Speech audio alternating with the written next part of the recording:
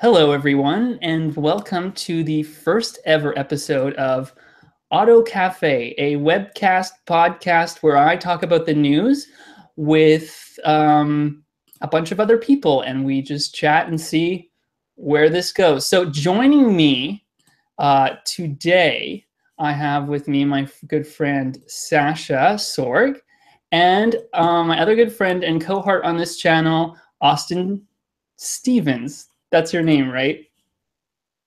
Okay, good. So, um, why don't we begin talking about what's the latest in the news from the past week or so? Why don't we start off with a very special Rolls Royce that came out, or at least came out in a press release. It's not really out for anyone. It was made bespoke by Rolls Royce for a very rich person. It is called the Sweptail, and here it is. What do you think? I would not be a customer, that's for sure. That's for sure. You wouldn't pay an exorbitant amount of money for this? I would if it was less than 50,000. That's a good point. I think my issue with the car is when I look at it, there's something about rich people and yachts. They just love to make everything look like a yacht because perhaps the yacht is like the biggest purchase they make, and like the yacht is a big status symbol. But like if you look at this Sweptail and you read the press release, they're all like, "Wow, look at this! It's based off a yacht." And yeah, I guess it is. You ready for the interior shot? Sure. I don't know what's going on back there. I guess you put your luggage in the back. Is there only one headrest right in the middle? Yeah, right.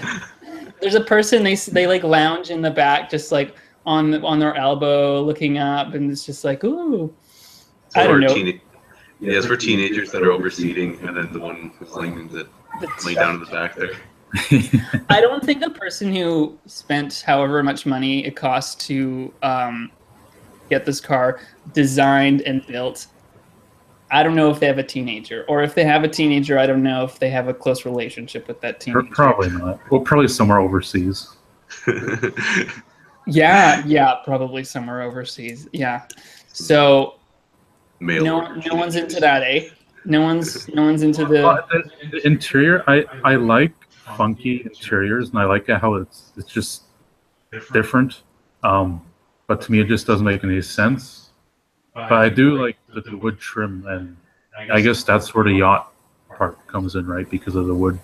Yeah. Can you go back to that rear shot, interior shot? Let me do that for you. Clicking away here. Well, I mean, it's a Rolls Royce, so it's probably going to be very well engineered. Yeah, like it does look like really elegant, but it looks like a boat. It does. It really does.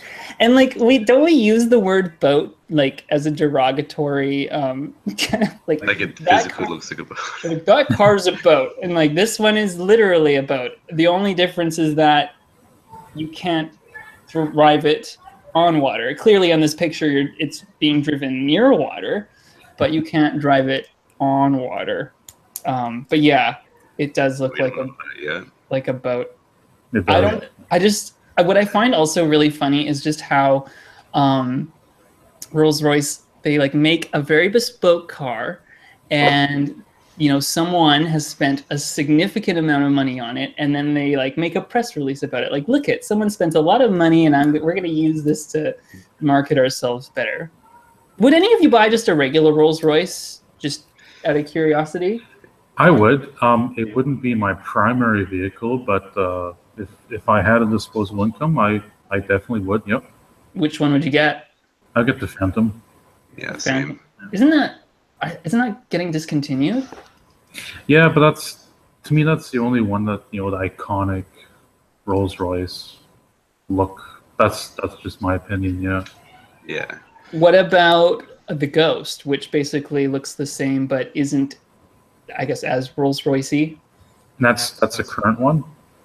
Well, there's Okay, so there's the Phantom, which was the most expensive Rolls Royce that came out in I think '03, and then it's been like slowly kind of modified, or not modified, but updated since then. Facelifted. And then the Ghost came out a couple of years ago as sort of like a cheaper Rolls Royce. I mean, whatever that means. But it's like it's actually based off the 7 Series chassis. I think it has the same V12 engine that's in the 7 Series. But is still a Rolls Royce and still expensive. Have you seen? You want me to show you a picture of it? You're probably going to be like, "Oh, that's it." I mean, Rolls Royces just look like Rolls Royces these days. What do you think about like the two-seater Rolls, or like not the two-seater, but the two-door Rolls Royces, like the Wraith, which is kind of cool, or the Dawn, the new convertible, the Dawn that came out. The Wraith, I've seen pictures of that. I don't really mind that, but if I was to choose only one Rolls Royce, I would pick the Phantom. That's just my view. I got a picture of the Ghost here. That's the Ghost. That's the Ghost. Yeah, it looks like a classic Rolls Royce, that's for sure. Classic would definitely be a good word to describe it. How about classy? No. those rims look like they're from like, I don't know, Canadian Tire steel rims. That's like the plastic covers. Honestly, yeah. But I'm sure they're like magnesium alloy and they're like 4 digits in the price tag. Oh, undoubtedly. Yeah. Of course. Any more to say about Rolls Royce, or shall we move on to the next topic? How many cup holders does it have? How many cup holders does the Rolls Royce? Which Rolls Royce do we want to look up? The Ghost or the Let's look at the current one, the Ghost. Yeah. Okay, Rolls Royce Ghost cup holders. I doubt that information is freely available. I'm sure it's kept a secret. This is important information. I am just getting cup holders. And will it hold my big gulp? Will it hold your? I'm just getting pictures of cup holders when I search it here. So yeah, cup holders. The word cup holders. There's machined aluminum cup holders. These are what cup holders look like. Wow, I haven't seen those before. Yeah, look at these ones. Well, that one holds. I don't even know if you could put you'd even want to put anything in there. I know the one thing that like luxury car companies love doing is they like love to like have, they're not cup holders, but they're like kind of flute holders for like wine glasses or like champagne flutes. So you like. So they basically grab onto the base. Yeah, they do. They just have these like little like kind of like things that like click in and it holds it there. But I'm always curious, like, what about the sloshing? Like if you go around a corner or something like that. Like does it have stabilizers or like? That would be cool. That would be super cool. Be really high tech. But like, okay, so you're drunk and then you like have to like fandangle your flute into this like special cup holder, and then you want to pour yourself some champagne. Like, man, the rich people just have it so hard. Like, yeah, that sounds like a tough life. I mean, you don't want to spill that stuff, right? Especially on like what is it? The bull hide leather. The bull hide leather, the whatever leather that they chose. You don't want to ruin leather. That. Yeah.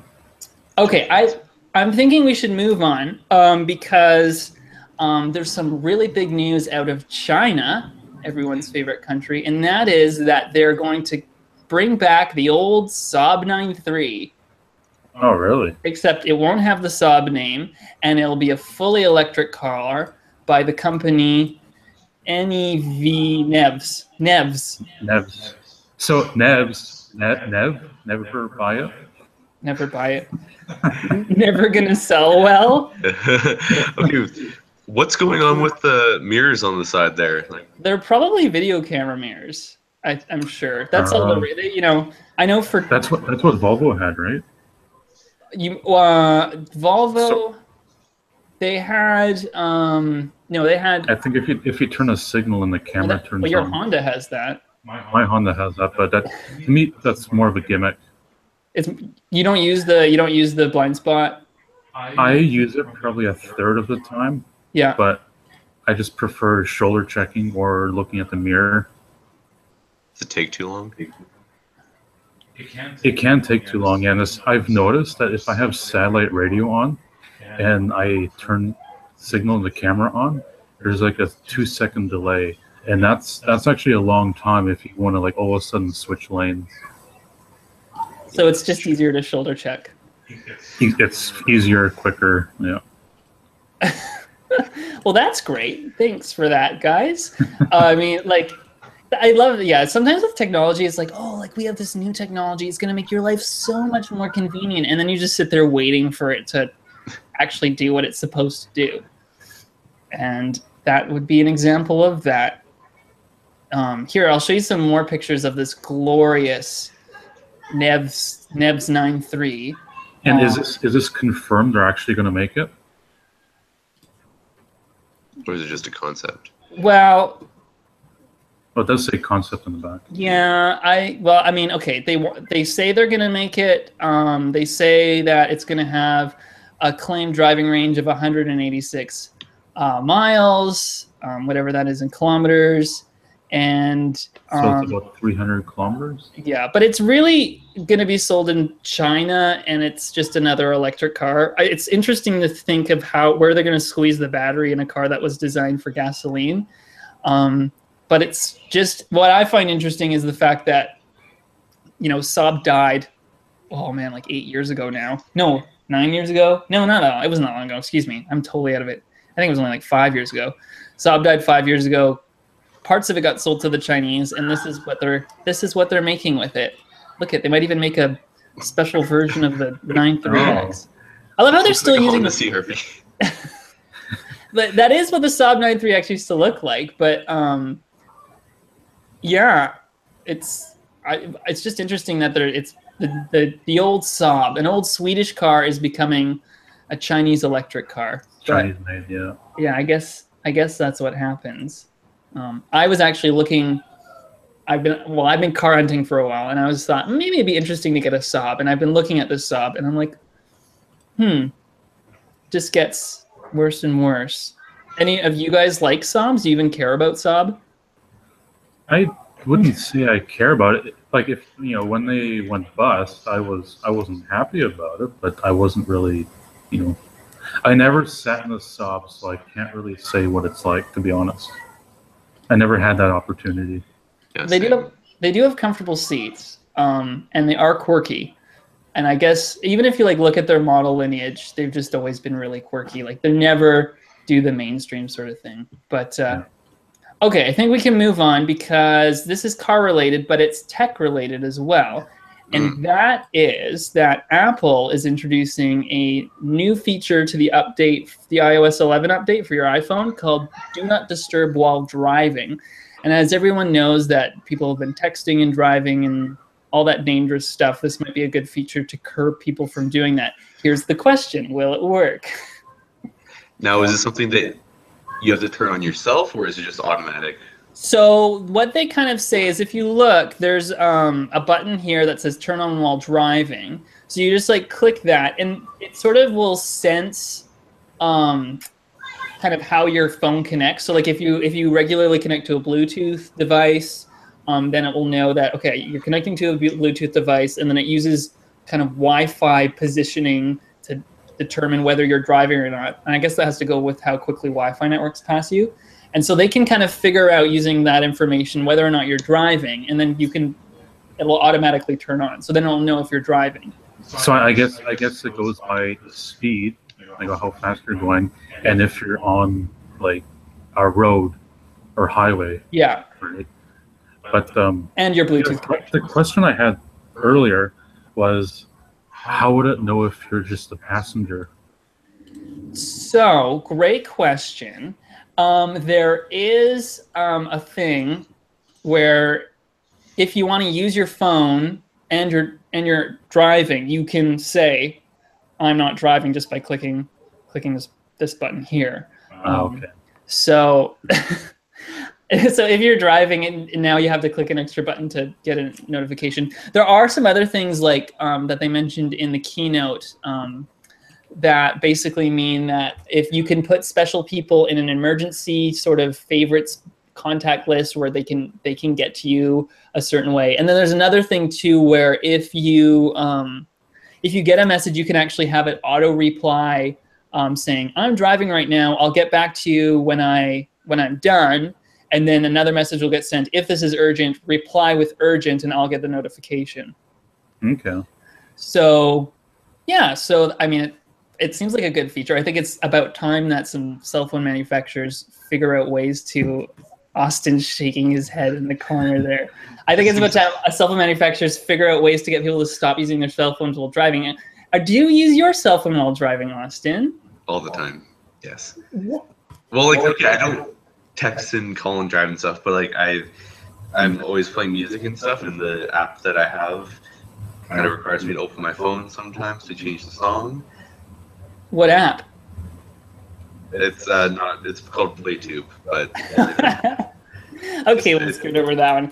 I mean, I agree with you actually on this one. This is something I do want to rant about as well because I use Spotify, and so Apple has their own music streaming service, and so they don't let Spotify use Siri. So if I am driving and I want to say listen to a specific song, if I was using Apple Music, I could just say to Siri, "Hey Siri, play whatever," and then it will play that song. But I can't even say, "Hey Siri, play Spotify." I have to manually go in the app to open up Spotify. So like I have to make sure I have these like extra steps. Like when I get into the car, I have to like open my phone and hit Spotify and wait for Spotify to load before I can even set off. And then even then, if I'm just humming along, there's just no access. Like they made Siri available to developers in the last iOS update last year.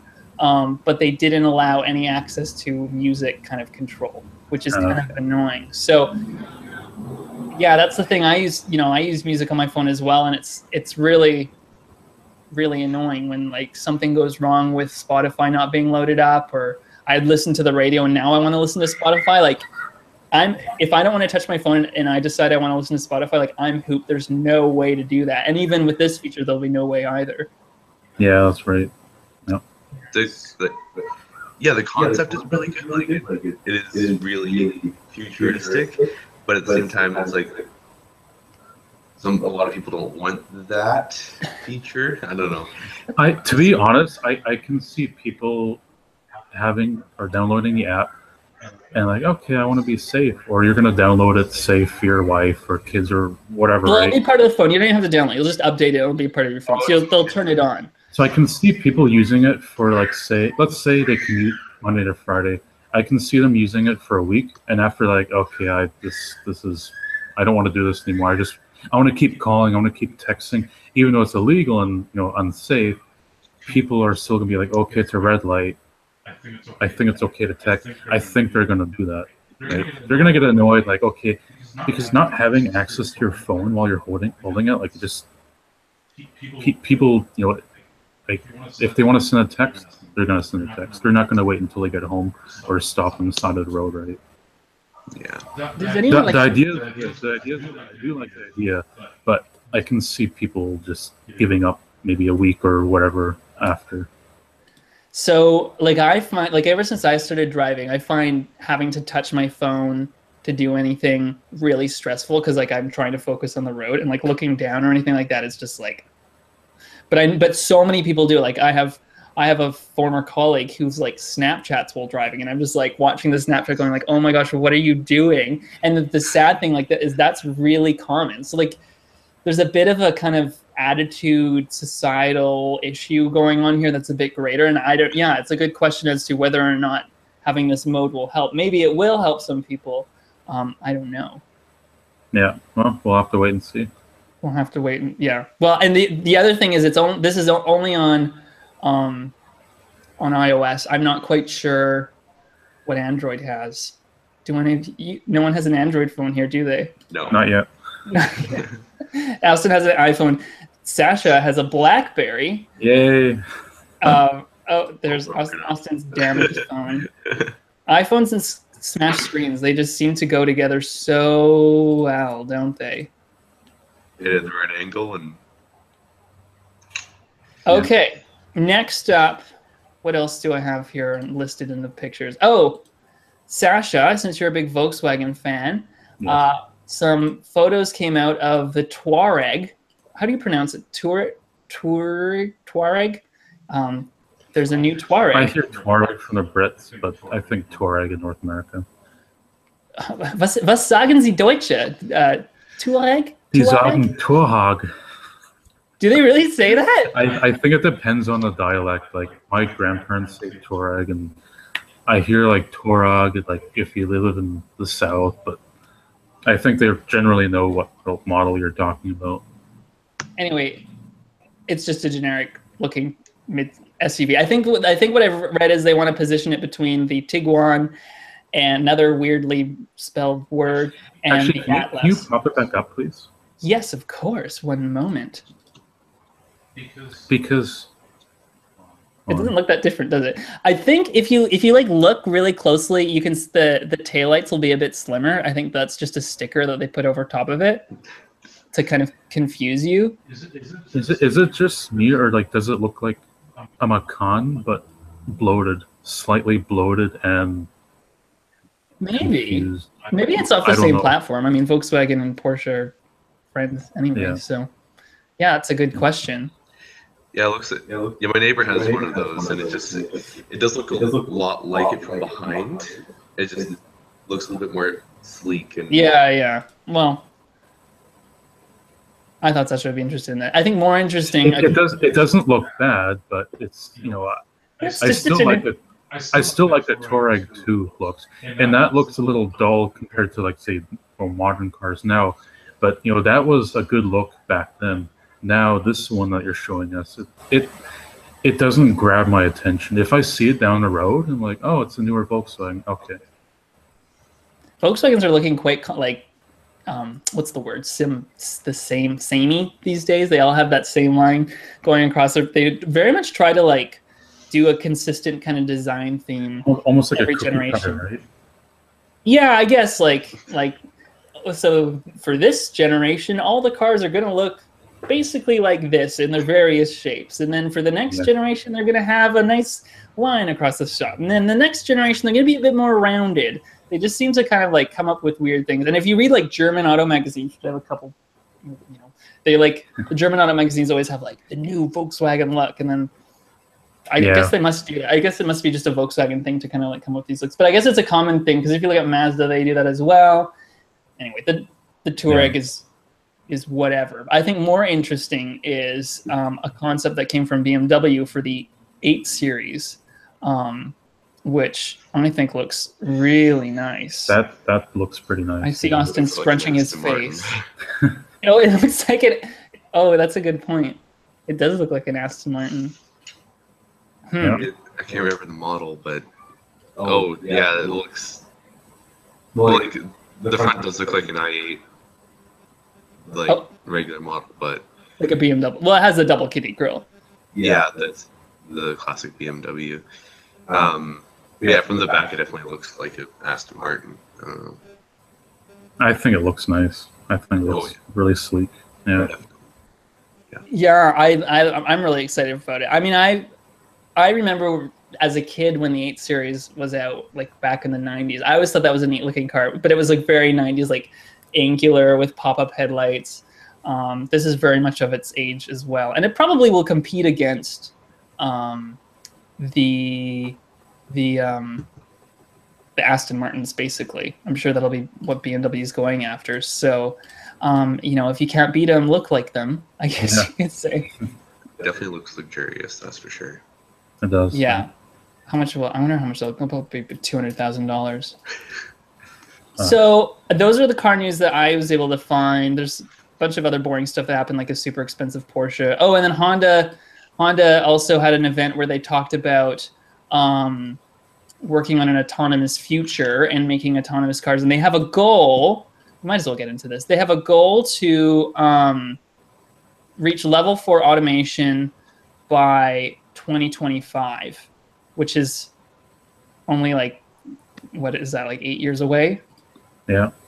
How do you guys feel about automated or autonomous cars? Because that's a big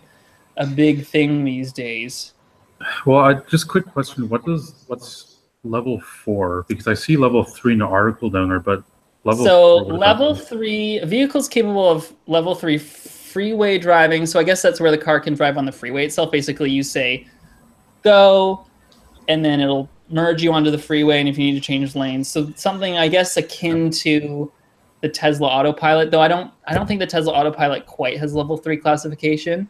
It's kind of a bit of a vague thing, the classifications. They don't quite mean much at this point. It's just definitions. Level 4, according to this article, means that the car is capable of holding most driving situations itself, but you're probably going to need a steering wheel still, so that if the car goes, whoa, you can get back on that, in control. But then, of course, that brings up a whole issue where the car goes, and then you're going to go, and you're still going to get in an accident. And then there's level 5, which is kind of basically saying the car is completely autonomous. You literally, it's just a seat, and you punch in your destination. There's no steering wheel, and probably just drives you where you go. It's basically like a train. Pardon? Those Google cars, I think they have. Yeah, like that weird Google car that came out, that Google kind of presented a couple of years ago. It's another case where it's really futuristic and cool, but there's a lot of people that are still really old school with vehicles, and I don't think would adapt to that very well, because like there's still thousands, like hundreds of thousands of people, even just in the area, that they drive standard, and so like that's a good point. I was thinking that too. I mean, right now, people that love cars or love driving, they drive stick. So probably in let's just say 30 years from now, when let's say majority of the cars are autonomous, I think that enthusiasts will still rather have the old-fashioned and drive themselves, right? Like be the driver. That would be me. like us, yeah. I mean, it would be nice to be driven around, but 100% of the time or majority of the time, probably not. Like it would be cool for like taxis and stuff. Maybe it would save a lot of money. You wouldn't have to pay for employees and stuff. You just have to pay for vehicle costs. But still, I think taxi service is one of the best. Yeah, taxis, transit, stuff like that. Yeah. But then what about all the drivers who have been employed? What are we going to do about them? That's the big issue right now, is how automation is sort of taking jobs away. Because, for instance, Uber's like the example of that, Uber is an example of a taxi thing. Right now, they're not autonomous. They're just not having employees. So, but they want to go towards autonomous. And I think, I guess it would be convenient to just be able to, I want a car, it shows up, get in the car, go wherever you need to go. And you don't have to worry about sitting in traffic, which will probably still be a thing, even with autonomous cars. But I love driving so much that just the thought of autonomous cars being the norm is strangely devastating to me, because I know that the consequence of autonomous cars being the norm would be, for instance, if you as a driver might have to pay exorbitant insurance fees just to be able to drive. That's true, because there's more human error, right? And more human error, and your insurance will go up, your premiums will go up. I can see that happening in the future. Definitely. That makes me so sad, because because even if you think about, I guess the last analog to this would be going from horses to cars. And so, horses are now quite an obsessive recreational thing, and you can ride horses on the road, but they just don't quite adapt that well. I'm curious what the transition from now to autonomous cars will be. I think it won't be as fast as many people think. This 8 years to level 4 autonomous cars, which is Honda's kind of goal. I'm sure they'll have the technology to that point, but I don't know. I'm not quite sure what that'll look like in terms of how that will look like. I can see it being maybe popular in countries like in Asia, or where dense population, people just don't want to drive in the city or in the traffic, right? And I think, in my opinion, that's probably where it's going to be most popular. Also, pedestrian safety, right? What was that autonomous car from Mercedes that was crazy looking? It would detect pedestrians within a kilometer. something like that. A It's I think kilometer. yeah, it was something crazy. Like they would detect deer, people, or whatever, and they would like just highlight them in red on like the screen on the computer. But yeah, no, I think when it comes to pedestrian safety, yeah, there's a good point to that, because there's no human error. But computers aren't perfect, right? Nothing's perfect. No. Computers are definitely not perfect. I'm curious. I mean, I think I do believe also the argument that, yeah, I think autonomous cars probably will drive safer. I'm curious what they're going to be like, to drive around. Like, once you get a couple of autonomous cars out there, the first early adopters getting them, like, are they going to be like the annoying drivers on the road that you always yell at anyway? Yeah. Like driving super slow and cautiously, like, oh no, I can't make this move. There's a person over there. I'm really curious what it's like to drive around an autonomous car. If I had one, I would see the good point is, let's say if you're going out to eat somewhere or you're at a friend's house, wherever, and there's like a heavy downpour and you park far away and it can pick you up, I think that's good. And if it picks me up, I'll get in and I'll start driving. But I think, does Tesla have that right now or no? I know Audi's working on a self-parking feature. So if it would I think pick me up, BMW has one, but it's pretty rudimentary. If it would pick me up, I'm happy, and I'll take care of the rest. Yeah, that sounds great. So we want both, basically. We're agreed on that? Yes, we all should just nod our heads. So, okay. Well, any other things you guys want to talk about? No, I think today we're good. I want to talk about road rage next time. You want to talk about road rage next time? Yep. Okay. What do you? Are you just full of road rage? You know me. Okay, I'm totally game for road rage. Maybe autonomous cars will help us avoid road rage. And thank you so much to the 0 people who have watched this live. This is the first episode of Auto Cafe. We'll see where this goes. We're going to keep on trying to make it better. And like and subscribe, all that YouTube gubbins. Take care. Bye. Ciao. Everyone. Bye.